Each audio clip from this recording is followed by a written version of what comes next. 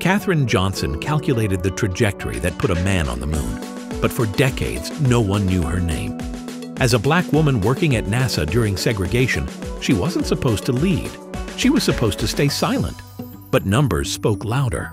Her math was flawless. When astronauts' lives depended on exact calculations, they came to her. When computers were still new, John Glenn refused to fly until she manually verified the results. She shattered not just racial and gender barriers, but mathematical ceilings. Her story was hidden until Hollywood uncovered it, but her legacy was never invisible. She once said, "I counted everything. I counted the steps, the dishes, everything."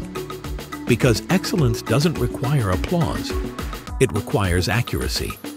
Be like Katherine, humble, sharp, and unstoppable.